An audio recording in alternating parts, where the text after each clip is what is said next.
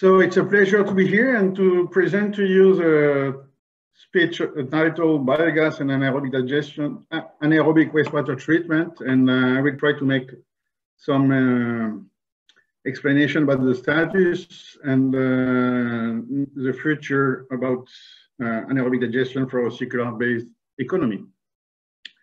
So as you all know, the linear view of production processes and agricultural processes is not the best way to do it. Just an illustration here. If we look at agriculture and if you want to make fertilizer with the Haber-Bosch process, you will convert ammonia to fertilizers. And for this, you need 2 liters of oil per kilograms of nitrogen. And at the end, you recover 40% of this as food or feed, and which part of it will end up in a wastewater treatment plant. And in order to treat this ammonia and to convert it back to nitrogen, you need again 2 liters of oil per kilogram of nitrogen. So this yields quite a waste of energy. And in order to go better, you need to go circular and to give value to our waste.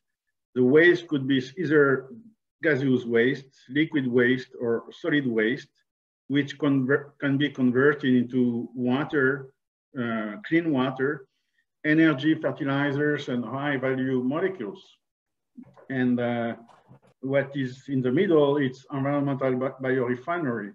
And in this context, anaerobic digestion, which will convert bio-waste from either agriculture, food industry, or cities into biogas, and then convert it either to electricity, heat, biogas that can be used as a biofuel or injected in the gas grid, and also digestate is a key process.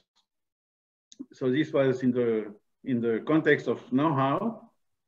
And how can we improve this process? The first thing is to pre-treat either chemically, physically, or biologically the feedstocks in order to unlock the methane potential of the waste. Then you can have you have the digester, and you can intensify it by monitoring and adapted and relevant optimization approaches. And the post-treatment will be to recover fertilizers. The first aspect is, what do we really know about bio-waste? And BMP, which is a biomethane potential, is not enough. Indeed, there is the first step of anaerobic digestion is hydrolysis. And hydrolysis refers to all mechanisms that make slowly biodegradable substrate available for bacterial growth. And in fact, behind this, there are 3 main concepts: bioaccessibility, bioavailability, and biodegradability. And even though waste can be biodegradable, it can be not easily bioaccessible or bioavailable. Just to illustrate this, I made a if you compare a peach or a coconut, well, the hard part in the coconut is in the outside, so it will be much less bioaccessible than a peach to the bacteria. So in order to solve this problem, we developed some techniques combining chemical extraction and spectral techniques to characterize it. Here you have an example of the BMP prediction based on near-infrared spectroscopy. And you can see that you can predict it quite well. And in order to do this, of course, you need a large number of substrates to calibrate your model behind this technique. And if you combine this with modeling, you can get very nice results. This is an example of a digester, full-scale digester. And what you can see here, you have the COD, you have the VFA, and you have the alkalinity. And in blue, I mean, the dots are the experimental points, and the line are the model, the dynamic model that was developed based on the near-infrared characterization of the waste. And you can see that you can predict quite well and quite precisely the dynamic of the process. This will lead to a good understanding of the dynamics and also a nice tool to control the process in real time. So of course, methane is a nice product, but is it the only one that can be obtained from this? Here you have the metabolic network of anaerobic digestion, where you have hydrolysis as the first step, then acidogenesis, acetogenesis, and methanogenesis. Oops. I don't know, I see another screen. Someone has shared the screen. Unintentionally share her screen, so he or she has interrupted the presentation of Jean-Philippe. Okay. So I think you can go now. share it again. Okay. Sorry for this technical That's okay. issue. Yeah, it's okay. Well, you have the, do you see it again? Yeah? Yes, perfect. Yes. Yeah, so this is a metabolic network of anaerobic digestion. And if you apply either a heat shock to the inoculum, or if you apply a low pH around 5.5 or very short hydraulic retention time, you favor the first steps, and you can stop the methanogenesis step. And in this way, you will produce either acetate or butyrate, some volatile fatty acids, but also CO2 and hydrogen.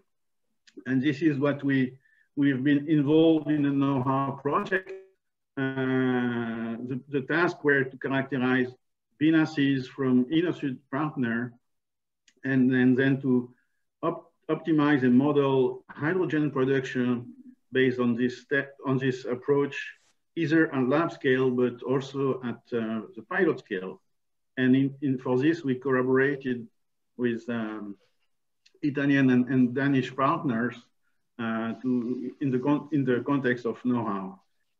And this is a picture of the combined hydrogen here at the top of the process here of the pilot scale, and anaerobic digestion together and in operation with vinases. And the main challenge were to combine, to optimize and stabilize the ratio of hydrogen and methane production. Then, what could be some ideas for the future? The first thing is here you have, well, dark fermentation, that is a process of producing hydrogen. And what you have, you have a carbon source. You use temperature, pH, or organic loading rate to favor, for example, hydrogen. But also what you can do is you can put some electrodes in the reactor, and where you will apply some difference of potential between these electrodes. And in this way, based on the applied potential, you will either favor some routes for some specific production, or create potentially new routes to have new molecules at the end. And this is this is called electrofermentation, because what you have at the cathode, for example, you produce some electrons that will be used by the microbes in green here to make some products, and the products can be very different. So this is one way to control and to favor some specific routes in the metabolic network, and to emphasize the production of some high-value molecules. And just an illustration, this is different products that can be obtained either by classical dark fermentation or dark fermentation with some electrodes, and you can see that the roots are different. And if you also combine this electrofermentation with some specific bacteria, electrofermentative bacteria, that can be added, you can increase even more the difference. So is there any other opportunities besides this? The first thing is anaerobic digestion, of course, can be used to make the energy production more flexible. It's indeed very difficult to store electricity, but biogas can be stored and can be used as a way to make a system based on demand-driven energy, and based on the different feeding strategy and type of substrate you use, you can lower the peak and be more stable in terms of energy production, electricity production. The second way is to combine anaerobic digestion with electrolysis, water electrolysis, and in this case you produce on one way biogas and on the other process H2, and this you combine it with methanation process, and you will have a very clean biogas containing like 95% here of the methane. So in this case, you have two processes, anaerobic digestion and water electrolysis. But you can do this also inside the reactors, the anaerobic digester, and in this way, you add either substrate and H2, and you have here power to biogas to make more methane out of the substrate. And you have some challenges here that can be solved in order to make this very efficient. The key aspects here is the gas and electricity networks can talk to each other, and this is a big change for us, because you can use a natural gas network as a storage of energy. And in France, just the grid is about, the gas grid is about 4 months of electricity being used in France. So you can combine this gas grid with electricity needs, and you can play on the different processes in the middle to make it more stable again. You have some trends in Europe. Here you have some values for different countries. The key message here is most of the country go to methane being injected in the gas grid. And this is an important aspect for the anaerobic digestion field. What could be the long-term future? So this is some idea I put for discussion. The first one is, if you think about the whole process, one specific and interesting aspect could be to have a very dedicated source separation. And in this case, you can either go to anaerobic digestion, but also you can combine it with a network of different processes, which will be very specific according to the sorted waste. And then you can have very dedicated and very specific production of the molecules and the product you want. It can be either, of course, electricity, heat, biogas, but also many different bio-based organic chemicals. This is one way. So source separation, a cascade and a network of different processes, very specific for and very dedicated to the different waste. The other way is totally the opposite. Indeed, methane is not just a fuel, it's also a chemical feedstock. And you have some studies that are studying the way to convert methane to different bioproducts. And this can be done biologically. And this is another aspect that could increase in the future. just to conclude, because time is running, another message I want to emphasize is never forget Mother Nature. Here you have in the horizontal line the different technology of anaerobic digestion you can have, and in the vertical line you have the performance of each processes. And according to the waste treat, you can achieve high organic loading rate, like 70 kilograms COD per cubic meter and per day. If it's liquid and very biodegradable, if it's solid and slowly biodegradable, you will reach 5, 10 maximum. But if you look in nature, well, it's you have a big step. The cow is about 200 kilograms COD per cubic meter per day if you use it as a reactor. And the most efficient is a termite, which can achieve 400. So you have a big step here. So we were curious to understand what was the reason behind this big difference, and to be like inspired by Mother Nature.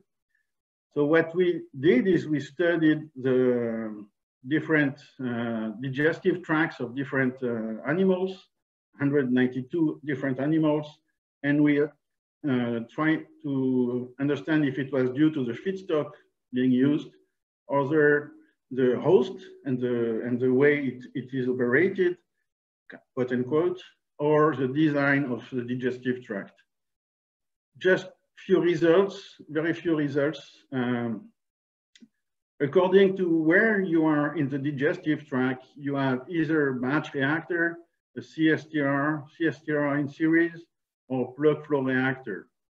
And just to show the impact of the design, in terms of volumes, if you go from carnivorous to omnivorous and herbivorous, this could be readily biodegradable substrate, it could be slowly biodegradable substrate. Well, in general, what you have is you have for the herbivorous, you have a big reactor at the beginning, whereas in terms of volume, you have only 20% of the volume at the beginning for carnivores.